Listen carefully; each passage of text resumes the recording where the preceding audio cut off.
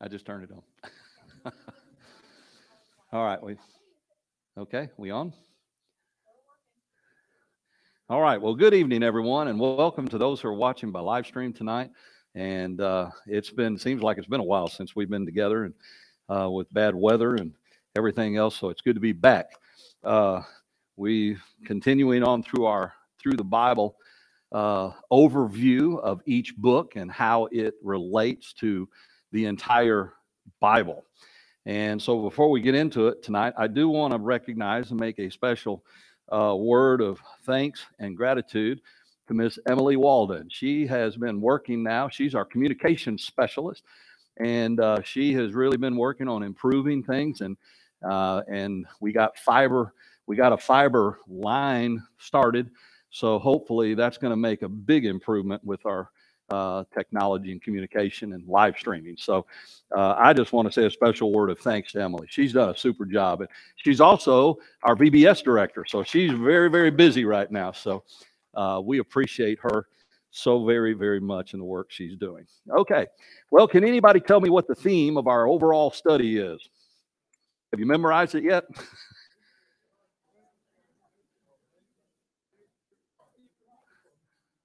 Good deal. Well, y'all have got it. And that's the story of the Bible. Going back and looking at how God has put together and planned, and it was a plan. Things just didn't happen and God react. That's what we do. You know, as life happens, then we react and respond. God had a specific plan. The scripture says, even before the foundations of the world were formed, Christ was already slain in the heart and mind of God. So God has been active, and he is active at work even today and throughout all of history, because this is his plan. Now, there may be some things that will take place that look, wow, that kind of threw things out of whack. But sometimes, and we have to remember that there's two type of wills. There's God's permissive will, and then there's God's divine will. God has given to all human beings the ability to say no to him. Man has free will. And many times man chooses not to recognize, not to honor, not to respect, not to follow, not to obey God and his instruction. And so sometimes man makes bad choices. But here's the beauty of it. God in his sovereignty and in his power and in his omniscience is able, as the old fella said, to take a lemon and turn it into lemonade. That's the beauty of what God can do. Man can try to thwart. Satan tried. He's been trying. He's still doing it, trying to thwart the will of God. But God, even at times it appears that Satan may get a victory, God can turn it around and he can work it out for good. Remember what Joseph told his brothers. You meant this for evil, but God meant it for good. So I know when things happen and when difficulties happen, we go, man, I just don't understand. God, why did you allow this to happen? Just stop and rest, because it very well may be that God is going to do something special in your life through that experience. So just hold on. And that's one of the lessons we're learning as we're going through this section of the historical books. Now, today, we're going to begin to look at the second of three double books in the Old Testament. We looked at 1st and 2nd Samuel, and now we're looking at 1st Kings. And in the Hebrew Bible, originally, 1st and 2nd Kings was one book. Now, the author of this is unknown. There's a lot of speculation. Some have suggested Ezra, Ezekiel, Jeremiah, Isaiah.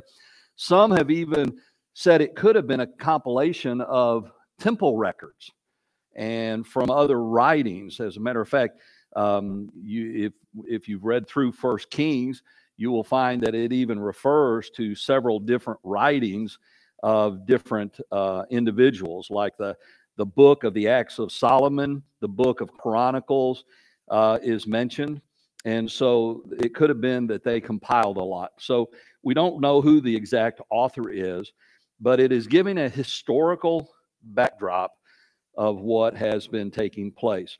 Now, the date for the book of First Kings is approximately about 971 to 853, and possibly was written around 586, which is a significant date that we'll see in just a moment.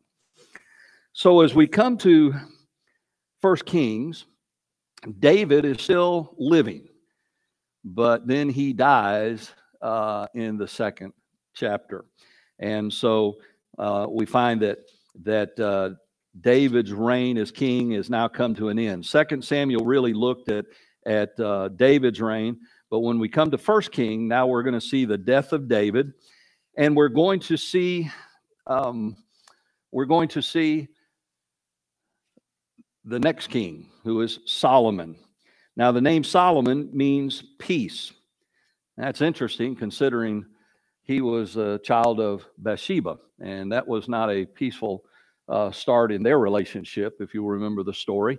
David, she was another man's wife, and he committed adultery with her, and that baby died. She became pregnant, and that baby died. But then after they got married, they had another son, and his name is Solomon, which means peace. Now, he rules over Israel for 40 years. And so now, the covenant that God had made with David, Solomon is the first one now to carry on the covenant that God made with David. And an interesting thing to note, he is the last king to reign over a united kingdom of the Jews. Okay? And so as we come now to look at 1 Kings, 2 Kings, and then as we look at 1 and 2 Chronicles, just something to kind of help us to remember and have a foundation. You'll see on your notes there, Israel is referred to as the northern kingdom, 10 tribes, and its capital was Samaria.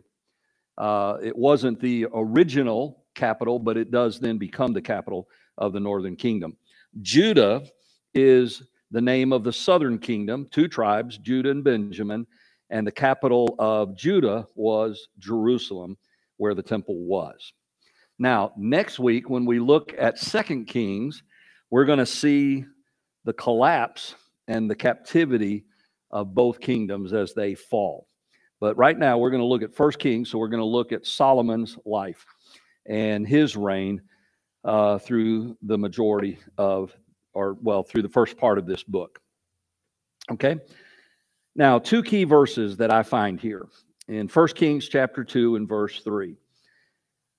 David gives a charge to Solomon, and he says, to keep the charge of the Lord your God, to walk in his ways, to keep his statutes, his commandments, his judgments, his testimonies, as it is written in the law of Moses, that you may prosper in all that you do and wherever you turn. Now, God had also told that to David. Of course, we know David became king, and he was successful, and God blessed him, and God used him, and he was a good king at times, but then he had failures, and he messed up.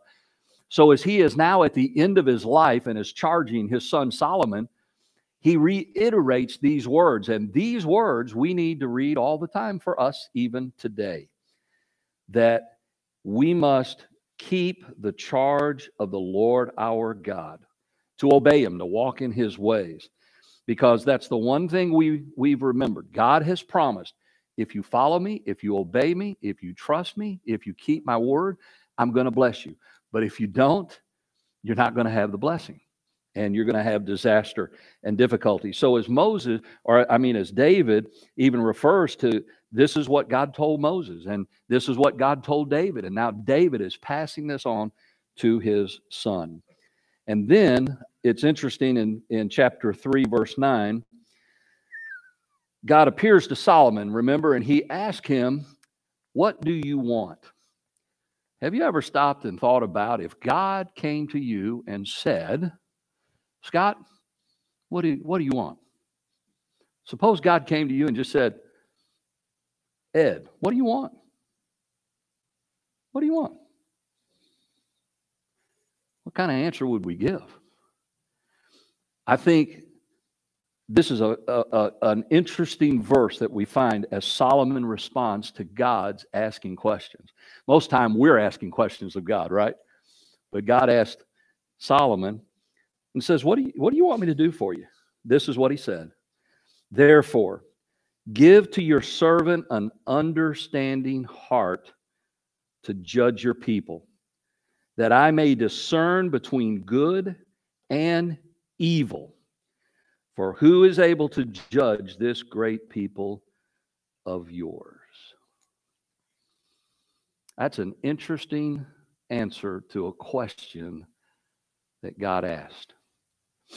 I can't help but think there'd be a lot of people who say, Lord, give me all the money. Give me all the power. Give me all the ability. Let me have it all. Solomon, when presented with the opportunity, says, I just want wisdom. I want understanding. Look at that, where he says, give your servant an understanding heart. How significant and how important is that? Well, considering what's going to happen in Solomon's life, he definitely needed it. And he used it for a while. He just didn't stick with it. But hey, let's not give him a hard time. We've been guilty of the same thing, haven't we? So those are the two key verses that I find. Now, here's a basic outline of 2 Samuel. Chapters 1 and 2, we find the death of David. In chapter 1, we find that one of his sons, Adonijah, he wants to become king. And so he kind of gets some folks together, and so he's going to start doing that. But then the word gets to David of what he's doing, and that David had promised to Bathsheba that Solomon would be king. And so he kind of hurries along and anoints and announces that Solomon is going to succeed him, and which he does. And then in chapters 3 through 11, we find the reign of Solomon. Now, here's what's interesting. Chapters 3 to 11 sums up Solomon's reign of 40 years. Doesn't seem like that's just a very long list of things that he did. But in them are some interesting things. Chapters 3 and 4, we find where God has asked him about what does he want. He asked for wisdom. And you'll find in chapter 4, verses 29 through 32, that Solomon is also responsible for 3,000 proverbs. That's why we say that Proverbs was written mostly by Solomon. Okay. He also wrote 1,005 songs. So he was very musically inclined. Then in chapters 5 through 8, we find him building the temple.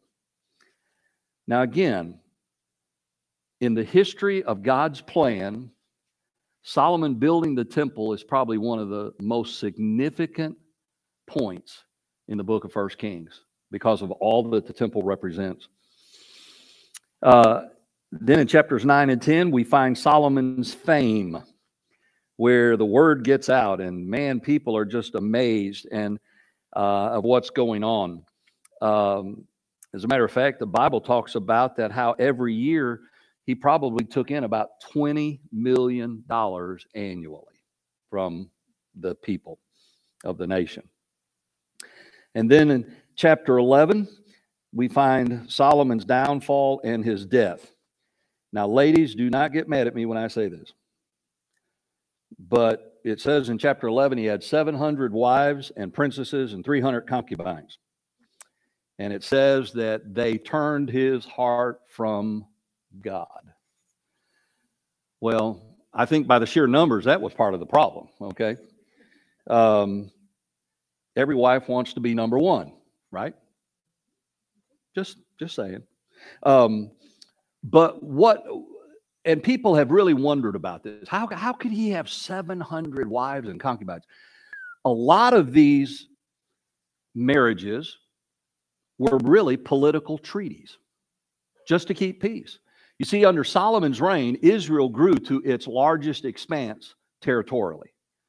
And many times it was because what Solomon did is he would make a treaty with one of the surrounding people or nations, and many times that was kind of solidified by marrying someone of the royal family. And so anyway, Solomon, maybe his intention was to just expand and try to keep peace for the people of God. but it literally then became his downfall. And because of that, then God takes the kingdom away from Solomon, and he's going to even divide the kingdom after Solomon's death. So now chapters 12 through 22 really talk about the division of the kingdom. Solomon's the last king to reign over a united kingdom. Now in chapters 12 through 22, we find how the nation is divided. There are two different lines of kings now. You've got the northern kingdom, you've got the southern kingdom. Now both were sons of Solomon, and they are now going in two different directions. And so you find that these chapters now in the remainder part of 1 Kings are going to tell the story of the different kings for the two kingdoms. Jeroboam was the son of Solomon. But Rehoboam, was he the son of Solomon?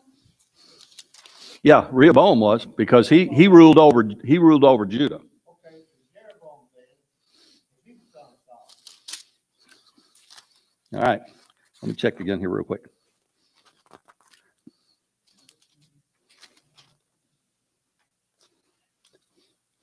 All right, am I wrong? Somebody tell. Huh? Okay. So go to chapter 12, because that's where the 1 Kings. All right. All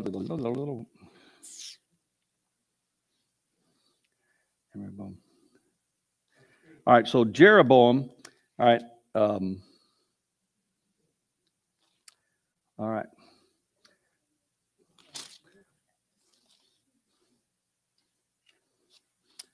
Okay, I've lost my place here.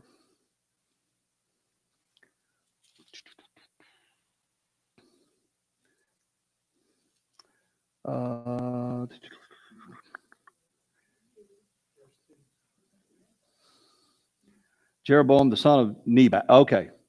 Okay. All right, I stand corrected. I apologize. Nebat, I've never been able to find what relation he was to any of the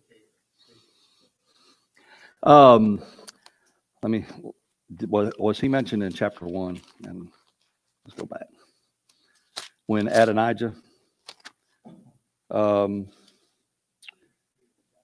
no, that was Joab, I thought. No. Okay, no. I'm sorry.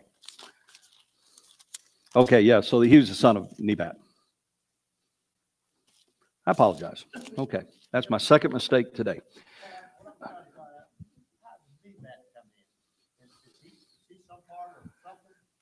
I'm not sure.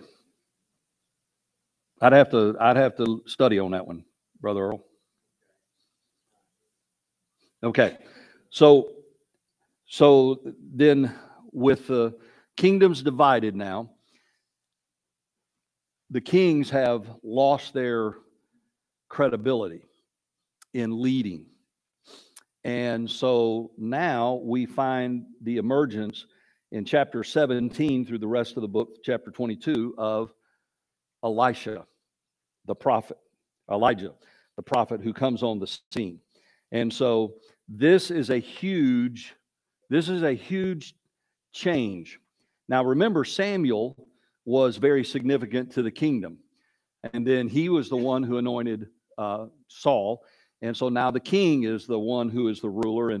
And so now with the kingdom split and the kings are going in every different direction, God raises up a prophet. And so the role of the prophet becomes a significant part of the history of God speaking to his people, because the kings have failed so terribly. Now, if you'll look at your third page, here you'll find a little chart of the kings of both Judah and Israel. And so just some information there. You will see that all of the kings in Israel are bad, And most of the kings in Judah were bad, although there are some good ones along the way. And we'll look more at some of the contrast of that in just a moment. Okay, so as we think about some of the key themes in this book, again, you've seen me list this over and over again, is the covenant. Because again, the covenant is significant in understanding all of the Bible. God made a promise. God made a covenant that he would be their God and that he would protect them and bless them and he would provide for them. But the kingdom many times surrendered that. They ignored that. They refused to accept that. But because of God's promise, he keeps coming back and forgiving, and he demonstrates great patience with them being so disobedient in all the things that God had commanded them to do. So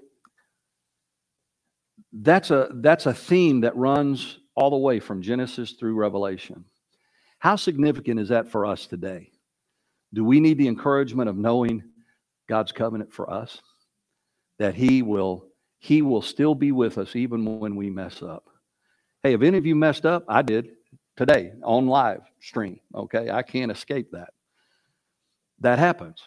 Okay, but God is always there, and he always will pick us back up if we'll ask him to. And that's the beauty of the covenant that God has made. And so the thing that people need to understand is when God makes a promise, he's going to keep it. And that's something that you don't see a lot of today in this culture, okay? The second key theme that we find in this book, as we've seen in the book of Judges, is the destructiveness of sin.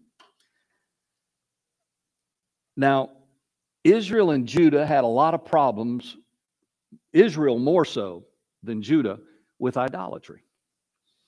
Remember, as you read some of the stories of the people of Israel and Judah, they fell into idolatry over and over and over again. Matter of fact, Solomon did at the very end in chapter 11. You can read where he begins to raise up high places and altars for some of his wives' false gods.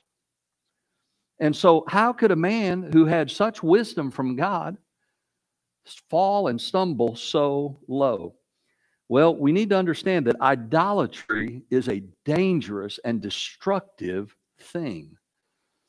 Now, what is an idol? Is it a piece of stone, piece of wood, piece of metal, or precious jewel? It could be anything. It can even be a person. Hey, some people idolize themselves. I remember that song by, what was it, Mac Davis? Oh, Lord, it's hard to be humble when you're perfect in every way. You know, that's where a lot of people live. Oh, they idolize themselves. But then sometimes people will idolize their spouse. Some will idolize their children. An idol is anything that we put more attention and focus upon than we do God. And God made it very clear that there shall be no other gods before me. And so idolatry was a constant battle for the people of God. And that's what we battle with all the time, even today in our own lives. If we're not careful, we can spend more time in other things than in the things of God. And then if we do that, that becomes an idol. So the thing about Israel and Judah, they kept falling to the gods, the false gods of some of their neighbors and some of the people that were living and dwelling with them. Now, what makes that so significant? Because in the book of Judges and in the book of Joshua, when they conquered the land, they didn't get rid of everybody like God told them to. And guess what? If you don't get rid of everything God tells you to get rid of, it'll come back and be a thorn in your flesh. And that's what happened to the people of God. Another key theme we find is the kingship and human failure. We saw it in Saul. We saw it in David. And now we see it in Solomon. And we begin to see it in all the other kings that followed them. So Solomon began well, but it ended in folly. Solomon's wisdom gave into human logic. That's a danger we all face. And then again, most kings of Israel and Judah were evil kings. So the reality of what this book teaches us is, again, the sinfulness of man. That nobody is perfect. And even with the best intentions, we still have difficulty trying to be faithful, trying to be righteous, trying to be faithful followers of the Lord. Now, I want to get into some unique references here because we get several of these here in the book of 1 Kings. The first one is, what did you think about when you read about they laid hold of the horns of the altar? There were two different people who did that, Adonijah and Joab. Now, where was the horns of the altar? Anybody know? It was on the altar of the burnt offering. Yeah. And so people had access to that. Now, what's significant about that they came in and grabbed hold of the horns of the altar was that if somebody had unintentionally maybe killed somebody or did some damage or hurt somebody really bad, if they could run and grab hold of the horns of the altar, they would be safe. Okay? And basically what that is they're claiming asylum is what they're doing. Okay? Now, Adonijah, remember, he grabbed hold of the horns of the altar. Why did he do it? Anybody remember? Well, because when David coronated Solomon to be his successor, Adonijah said, he's going to kill me. And so he ran, grabbed hold of the horns of the altar and stayed there and begged for his life. And Solomon said, okay, I won't kill you. And so he was able to leave. When Joab, who had kind of risen up to be with Adonijah, he comes and grabs hold of the horn of the altar. But remember, Joab had committed several murders. And Solomon actually winds up having him killed right by the horn of the altar. So that phrase, the horn of the altar, is it's very unique. But it speaks about how that if a person is fearful for their life, if they don't know where to turn, you can always run to the horns of the altar. And the altar of the burnt offering, the temple, the tabernacle, the place where the ark was, the place where that altar of sacrifice was, represented God. And so if a person would flee to God, they could find safety and they could find asylum there. So just an interesting reference there. In chapter 3, we find a unique story. One, as a little boy growing up, I was always amazed at the story of Solomon when the two women came. And they both claimed to be the mother of the baby. And you've heard that story. I mean, that child's mine. The other one said, no, that child's mine. And so they come to Solomon and, well, who's right? And Solomon, with that godly wisdom that God gave him, said, okay, give me a sword. We'll cut the baby in half and each one of you can take half. And remember, the real mother said, no, don't do it. Let the child go with the other lady. And Solomon said, take the baby and give it to her because she loved her child. I always love that story. Just some wisdom about that. Now be careful in how you use that because some people have learned that story and they'll try to psychologically outwit you on that one. So, but I always found that very, very unique. Now, another couple of things that I find very unique is the building of the temple. Turn in your Bibles to 1 Kings chapter 5. 1 Kings chapter 5. Because I think this is really interesting to me. I've done construction work, and during my summers when I was in high school, I helped build houses. And so it's always been intriguing to me on some of the construction and things in the scriptures. But in 1 Kings chapter 5, verses 15 through 18, it says, Solomon had 70,000 who carried burdens and 80,000 who quarried stone in the mountains. besides 3,300 from the chiefs of Solomon's deputies who supervised the people who labored in the work. And the king commanded them to carry large stones, costly stones, huge stones, to lay the foundation of the temple. So Solomon's builders, Hiram's builders, and the Gebalites quarried them, and they prepared timber and stones to build the temple. Now, when you stop and think about a stone temple, they didn't have flatbed trailers and trucks. They didn't have dollies. They didn't have forklifts. They carried those stones, and they had, and you know, if you've ever looked at some of the history and some of the possibilities of how they moved them, you know, on logs, and then rolling the big stones, and then they would get the round wood poles, and they would move them around and roll the stones, and then sometimes they'd carry them. But can you imagine all the work that had to be done to do that? But now here's the amazing thing. Look in chapter 6 and verse 7. And the temple, when it was being built, was built with stone finished at the quarry, so that no hammer or chisel or any iron tool was heard in the temple while it was being built. Isn't that amazing? So,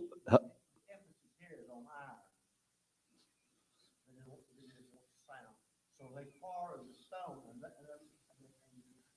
and you couldn't use a mortarboard or a trowel.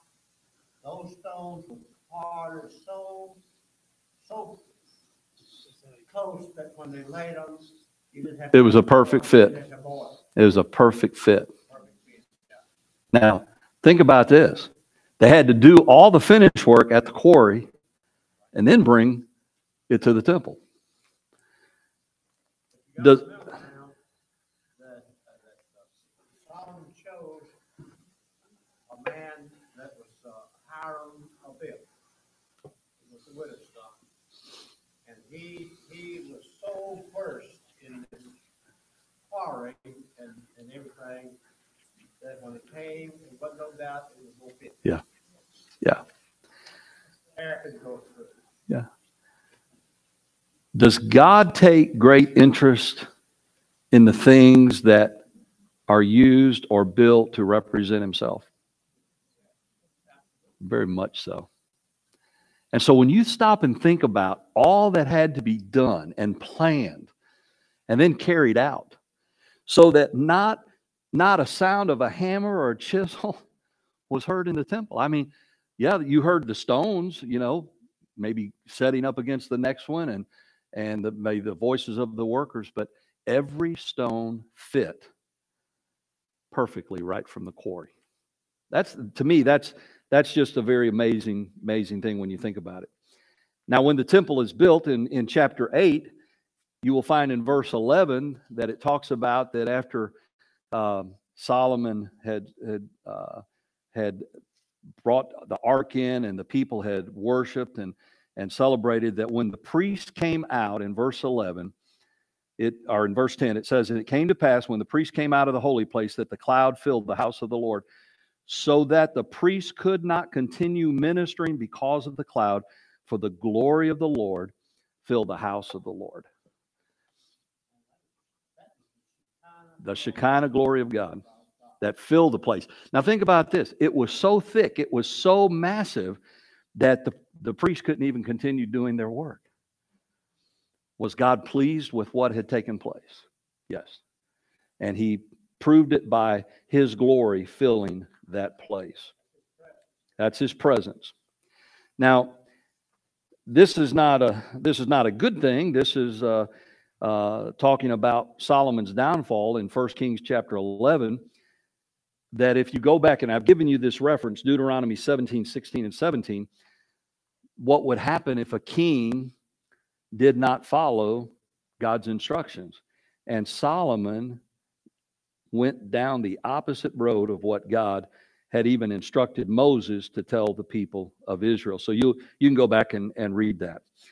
Now, a couple of things that really stick out is what happens in chapter 12. After Solomon dies, now there's the split of the kingdom. Rehoboam is going to lead the people of Israel, or I mean of Judah, and Jeroboam is going to lead the people of Israel. And so here's what happened. And this is what was so sad when it takes place. In verse 25 of chapter 12. Then Jeroboam built Shechem in the mountains of Ephraim and dwelt there. He went out from there and built Peniel. Now, Peniel was a place where it is believed that Jacob wrestled with the angel. And Jeroboam said in his heart, now the kingdom may return to the house of David. If these people go up to offer sacrifice in the house of the Lord at Jerusalem, then the heart of this people will turn back to their Lord, Rehoboam, king of Judah, and they will kill me and go back to Rehoboam, king of Judah. Therefore, the king asked advice, made 2 calves of gold, and said to the people, listen to this irony here. Is it too much for you to go up to Jerusalem? Here are your gods, O Israel, which brought you up from the land of Egypt. And he set one in Bethel, and the other he put in Dan. Basically, what he did was he gave them an alternative to what God had required of them. Notice verse 30. Now this thing became a sin, for the people went to worship before the one as far as Dan. Now, you need to remember, this is one of the most significant things about the division of the kingdom. Because Judah, the 2 tribes, the southern kingdom, Jerusalem was its capital. The 10 tribes, the northern kingdom, they have a problem. If they follow what God had said, you've got to go to Jerusalem, then what they're doing is they're admitting they've got to go down to Judah. They've got to go to the other kingdom. And he says, if we do this, the people's hearts are going to be turned to Judah. So he gave them an alternative. And that was the sin. And so that was a very significant thing. And so the battle raged between Israel and Judah over where to worship. Do you remember? You remember when Jesus met the woman at the well? She was a Samaritan. And remember, there was a discussion of where are we supposed to worship? Here or there? And Jesus said, if you're really going to worship God, you must worship Him in what? Spirit and in truth. So what you're seeing right here is the beginning of what's going to be that question when you come to the Gospel of John. So interesting, unique reference there. And then, of course, probably one of the most familiar things out of 1 Kings is chapter 18, where Elijah has the great contest with the prophet or the god Baal on Mount Carmel. And that's a great story. Now, under that, you'll find that I've kind of contrasted the 2 kingdoms and kind of the differences. Let me just note a couple of these things. You'll notice that the capital for the northern kingdom was Shechem, but then it was moved into Samaria, where the capital of Judah was Jerusalem. Now, there were 7 different families of the kings of Israel, but the kings of Judah all came from one family, the family of David. Okay? Now, all the kings of Israel were bad. Some of the kings of Judah were good, but most of them were bad. And then you'll see that the kings in Israel had shorter reigns. The kings in Judah had longer reigns. The kingdom of Israel, the northern kingdom, lasted about 240 years, but the kingdom of Judah, southern kingdom, lasted about 400 years. And then you'll see the dates where they fell to enemy nations. In Israel, the northern tribes, they fell in 722. and most of them were taken to Assyria by Shalmaneser. And then Judah fell 587, 586 BC by Nebuchadnezzar, and many of them were taken to Babylon. And we'll learn more about that as we go through some of the prophets. Okay? So any questions on any of that so far? All right.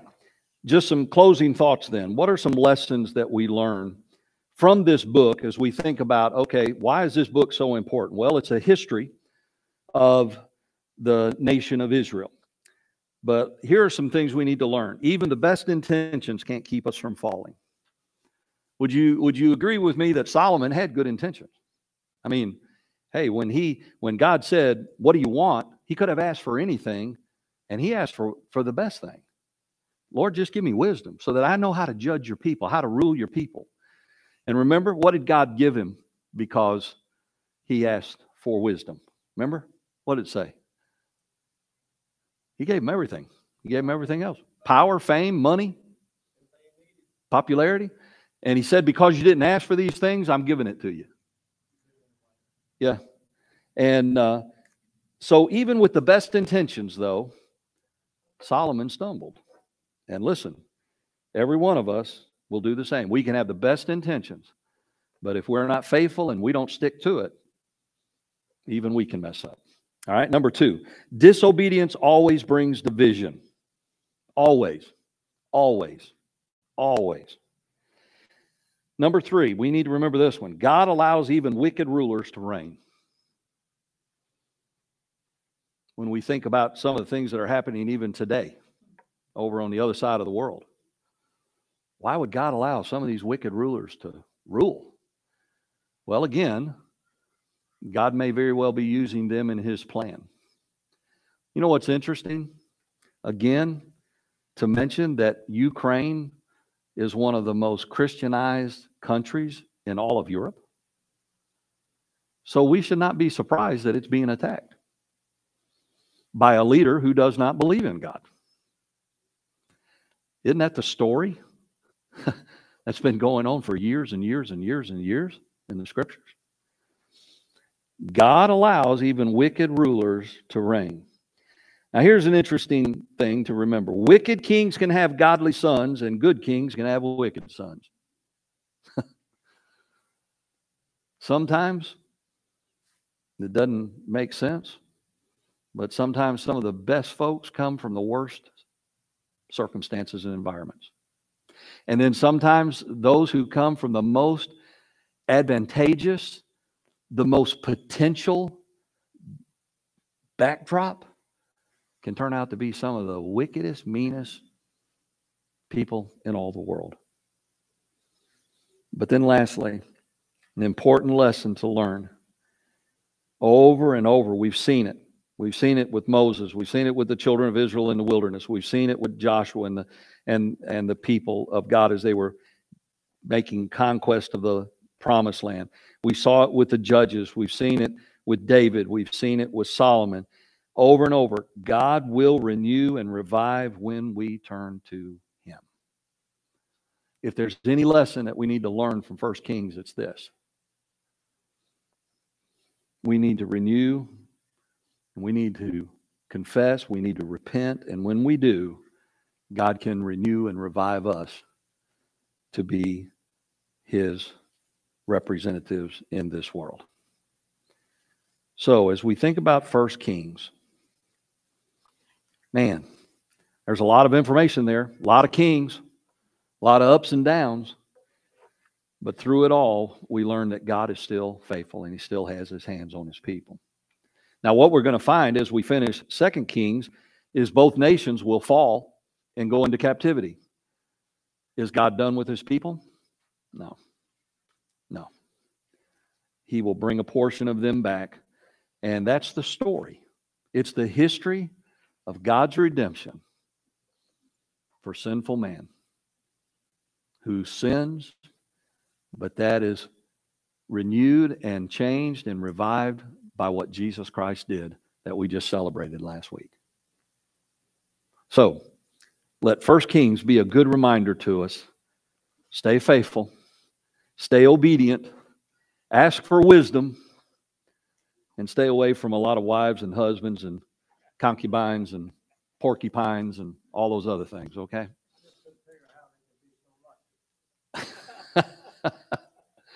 Oh, goodness. All right. Well, let's pray. We'll be dismissed. Father, thank you so much for the book of 1 Kings. Thank you, Father, for the honest and open and transparent description of men and women, even in their failures. Lord, we look at Solomon and we see what wonderful potential, but then we see how just by some very bad decisions and allowing his heart to be turned, things just began to fall apart.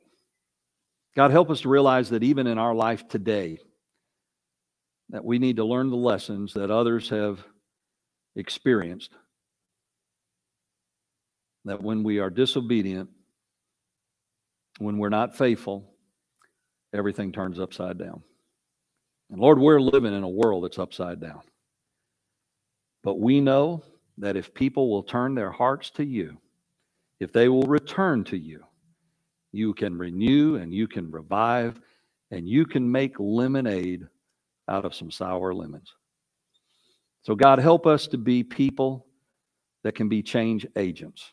Help us, Lord, to be witnesses. Help us to be examples of people that continue to faithfully trust you with our lives. Now, Lord, guide us through the remainder of this week. Give us a good night's rest. Lord, bless all those on our prayer list and those who are hurting. Give them strength. Give them, Lord, all that they need for your honor and for your glory. Now dismiss us in your grace and in your care.